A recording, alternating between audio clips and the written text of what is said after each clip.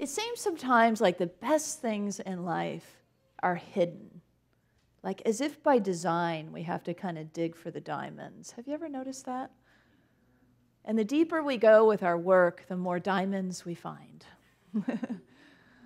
And the more easy it is for us to just then beam that out into the world. So one of these little treasures is buried in the least read book of the Bible, Chronicles, which is basically chapter after chapter after chapter of genealogy. Just names, lots of Hebrew names, many of them hard to pronounce for me anyway. And so in chapter 4, in the middle of that chapter, there are just 2 verses. And it's a story about an honorable boy named Jabez and his prayer. See, Jabez was named Jabez, which means one who causes pain, because his mother bore him in pain. And Jabez, we don't have a lot of words in this verse, but he writes this prayer, it seems, in response to that. As if, I'm not playing that. That's not going to be my claim to fame in this world. That's not going to be who I am in this world, because it's not who I've come to be, and it's not the essence of which I've come from. And so his prayer goes like this, and you may have heard it before. Oh, that you would bless me indeed and enlarge my territory, that your hand would be with me, and that you would keep me from evil, so that I may not cause pain. It's beautiful, isn't it? And so what I love about it, there are a lot of things, and I want to kind of unpack this for us today. But one of the things I love is that he goes right in for the blessing. You know, it's not like I have to earn the blessing, I have to do this, and then I'll get to do that. If I'm a good boy, then I'll, he doesn't play that game at all. It's like, oh, that you would bless me indeed. Let's get this straight from the top. Bring on the blessings, right? He's a good Unity student, it seems. Because there seems to be an innate understanding for Jabez of who he really is. One born of original blessing. One who is worthy of innate good, one who comes from that innate goodness. Despite anything that his religion is going to share with him, or that his mother has already named him and may teach him about his unworthiness or his sinful nature, he doesn't seem to be buying any of it. And instead taking up the truth of that original blessing. And the author Bruce Wilkinson says the use of the word indeed in Hebrew, what that means, is like 5 exclamation points. So it's not just bless me indeed, not even just 1 exclamation point, but like, yeah, bring it on. I'm taking it, I'm claiming it, and I know that I'm worthy of it. So, when you were born, there was some celebration, someone who beheld the miracle that is you, this tiny form of spirit, and really saw it for the miracle that it was, whether it was a parent or a family member, or a doctor or a midwife. I know there was somebody who beheld your birth, and you, those first hours, minutes even, of seeing that innate worth. We all see it when we experience a newborn, right? That otherworldly truth of who we are. And so even if you had somebody in your life, like Jabez had his mother, who couldn't see it, the only reason why that person couldn't see it, because they didn't know it for themselves. You can't behold somebody else's worth. You can't behold the essence of love from which we come if you yourself have a block to understanding that for yourself, right?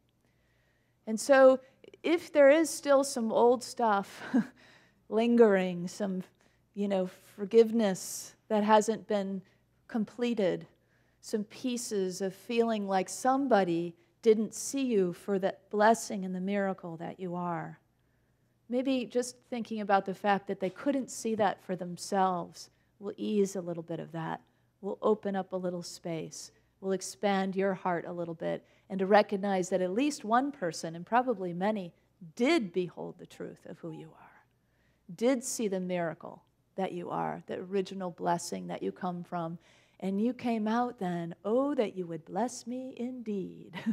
I am blessed by being here, by being in this form. And then he talks about that your hand would be with me. And in Unity, we wouldn't use that language. That sounds more like a personified God.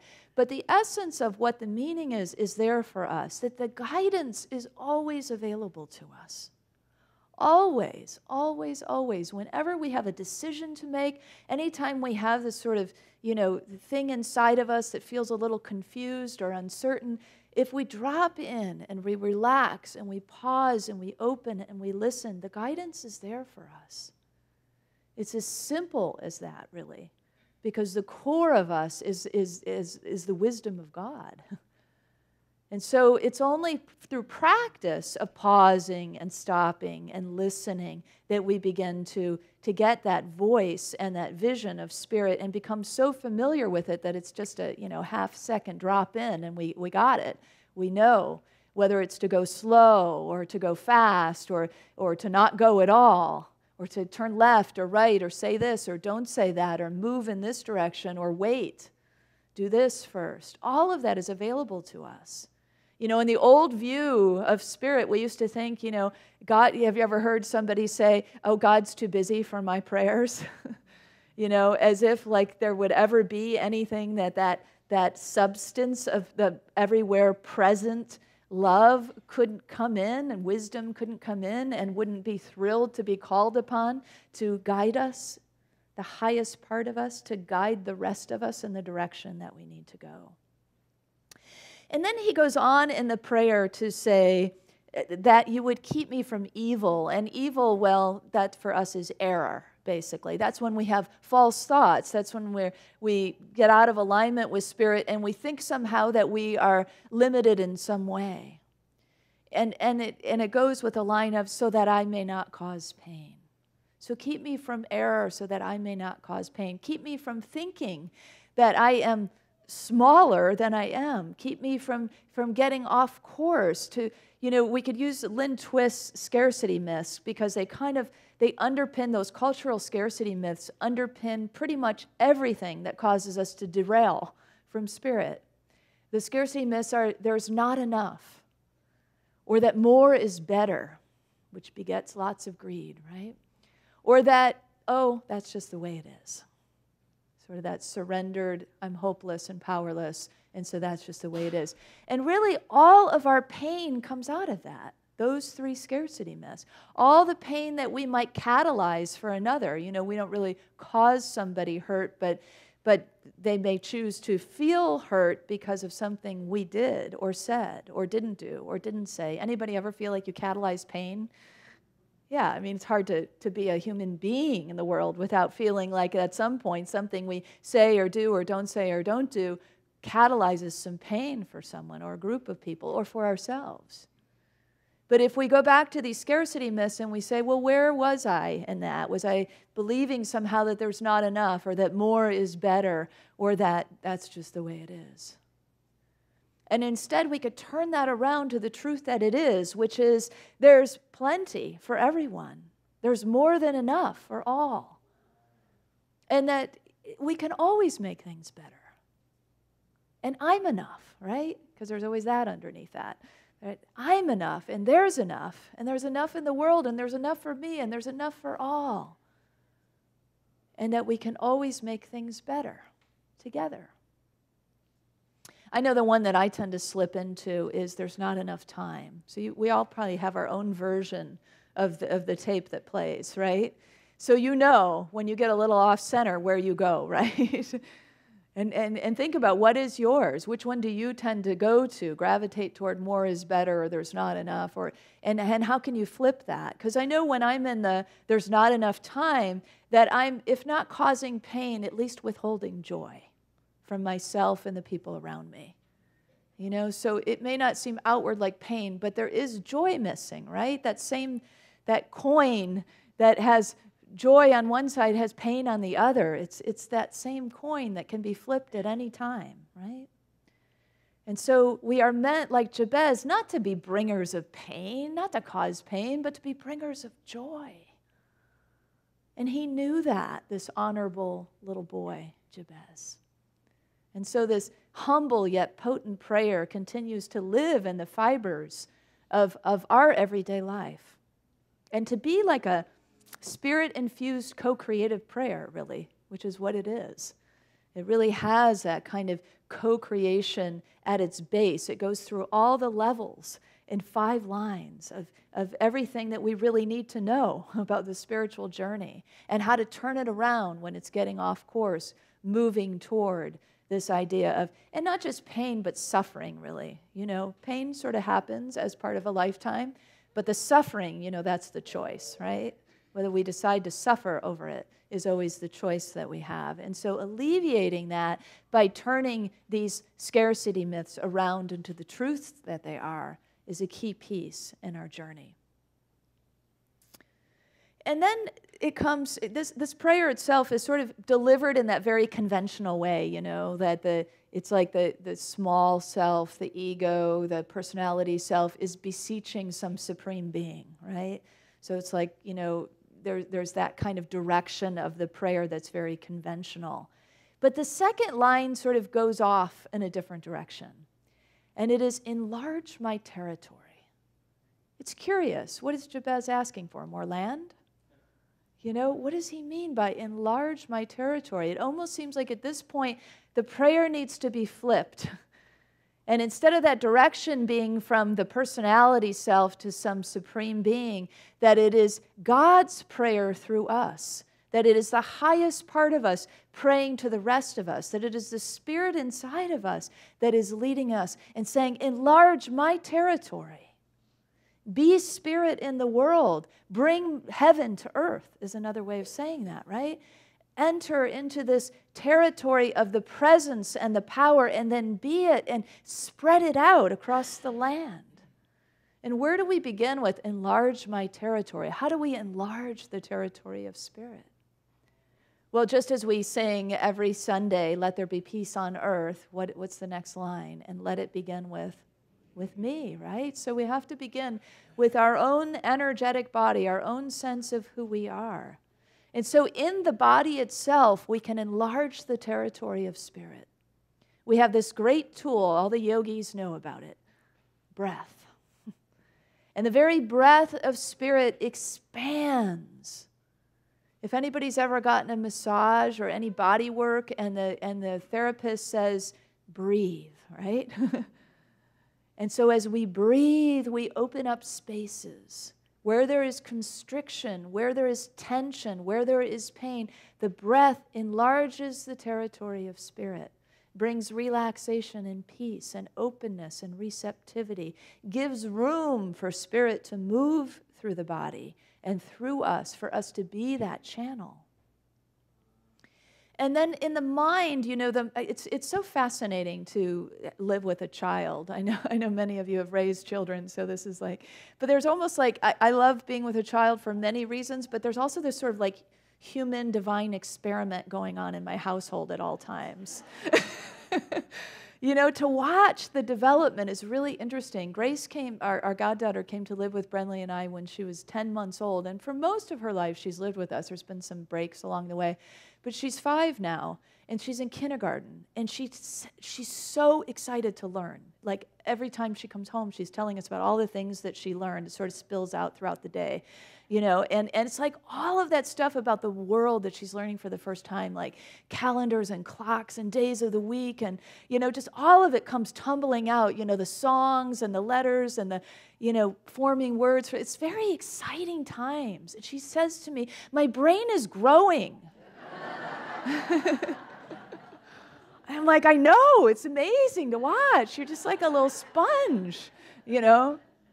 And so it's that filling time, right? And so now most of us are in that era where we're like, ugh, spill it out, you know? Like, it's too full in there. As my mother says, my attic is full. I can't access that file. You know, it's just... It just gets busy in there, right? And so we want to get spaciousness. And of course, for a child, too, that spaciousness is important. And so Brenly taught taught Grace meditation, and so that she also practices meditation in the morning, so she's also expanding her mind and enlarging the territory of spirit. And I know Brenly had a little self-interest in it too, because she wanted a quiet morning. It works. It's a win-win. But for all of us, right, the practice of meditation, of mindfulness, it infuses then the spirit into the mind and gives that enlarged territory of spirit in the mind. Oh, thank God, right? This is our work in our culture. This is the Western culture at work, to work with the open. That's why meditation and mindfulness is so popular, because everybody just wants to give the thing a break already, like the spinning mind, the busy thoughts, the to-dos, and just that jammed full, and just go, let me rest in the pause of spirit. Even now, just even in this moment, at any given moment, just stop and pause and take a moment and drop into the heart and go, there I am. There's the presence. That's all it takes, is one breath, one pause, one stop. And then there is an expansion of everything available to us, an enlargement of Spirit's territory through our own beings. And it's natural then that the enlargement of Spirit's territory goes more toward the song that Andoni just sang, that we begin then to share the goodness, the generosity, the kindness that comes from the enlargement of Spirit's territory on earth. Where there is pain, we can counter that with this kind of enlargement. Ann Curry, the journalist, in 2012, when the massacre happened at Sandy Hook and 20 children were killed and 6 adults were killed. And she was in that space that so many of us go into, where we're just sort of like paralyzed with grief and a sense of powerlessness maybe, or helplessness. I want to do something. I don't really know what to do. I don't know how to make it better. And she came up with this very simple idea. She said, I just had to do something, so I thought I'll do 26 acts of kindness, just for the goodness of the life of each one that was lost. And she posted it on social media, and within days, she had also posted an invitation to others to join her to do 26 acts of kindness or generosity. And 17,000 people pretty immediately agreed to do so. And so that spreading of goodness, right? Where there is pain, we don't have to get locked into that. Jabez refused. He said, look, where are the blessings? Enlarge the territory of spirit. And so we do that by doing the best we can with what we have. And not thinking, oh, well, it's not enough, or it won't bring those people back. Of course it won't bring those people back. But how beautiful that where there was pain, we bring in the Spirit the best way we can. And we spread it out through the land. And that movement, that social media movement, did go throughout the nation and beyond. And so it doesn't take a lot when we are open, when our minds are open and our hearts are open and our bodies have opened up to enlarge the territory of spirit. The ideas are always there for us, generous acts everywhere present. Our prayer remains to stay in alignment, to not go to the error side, but stay guided, to stay in alignment with the divine. Joel Hartman was a homeless man in Atlanta on Thanksgiving weekend, and he was going through the dumpster at the Omni Hotel, and he found a wallet. And so he went in to the front desk, and he said, I think this wallet may belong to one of your guests. And the management of the hotel was so amazed and blown away by the fact that this homeless man who could really use the money in that wallet was being so honest to turn it in, that they put him up for the weekend. They gave him room service. And it's like they couldn't do enough. Then they decided to buy him a new wardrobe and give him a makeover. And of course, the media heard about this. And so once the media caught hold of the story, the word went out about Joel Hartman, and his family, who'd been looking for him for years, found him and got him the medical attention he needed. All that because one man was in integrity. One man was living from the enlarged territory of spirit. And by doing the right thing at the right time, it just opens up the world. You see how spirit spreads? It's like, that's what it's meant to do. I mean, that's what it wants to do. It's we who create the log jam. The river wants to flow, and we're like putting the logs in there. No, I can't. I won't. It's tamped down. I'm too whatever. I'm not enough of. I'm part of the Smith family, and the Smith family doesn't. We're not loud. We don't make a big splash. It's like whatever these ridiculous ways in which we have constricted ourselves and kept ourselves small is jamming the log for the enlargement of spirit on earth. If we want a world that is a world of peace, if we want a world that is a world of harmony, if we want a world that is a world of love, and we keep singing it and we keep saying it, but what are we doing about it? Get the logs out and let it flow. Yeah. Yeah, and when we do, there's joy for all of us. We are the bringers of joy. We are the bringers of joy. And if we know that and we say that enough and we recognize that enough, we'll see where we are out of step with joy. And where we are out of step with joy, it'll become easier and easier for us to line back up with the joy that we are meant to live, the joy that we are meant to be. Life then doesn't have to feel heavy and burdensome and responsible and you know how we get. I don't know about you, but I get there, It's like, it feels like there's so much to do and all the details. And then we just step out into the light bright of day, and all of a sudden we're in that territory. And it's like everything's shiny and new and exciting and flowing and fabulous and prosperous. And that's when we're in the truth. That's where we're meant to be. Jabez knew that.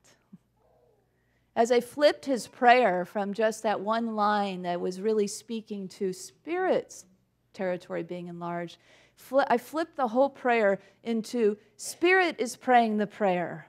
It's God that wants to be known on earth. It's that essence of divine desire that wants to be known through you. And so let spirit pray to you so that you can be the prayer of God on earth.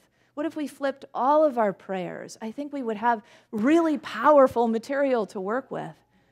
And so this is what the prayer sounds like when I wordsmithed it a little bit so that spirit is praying it through us.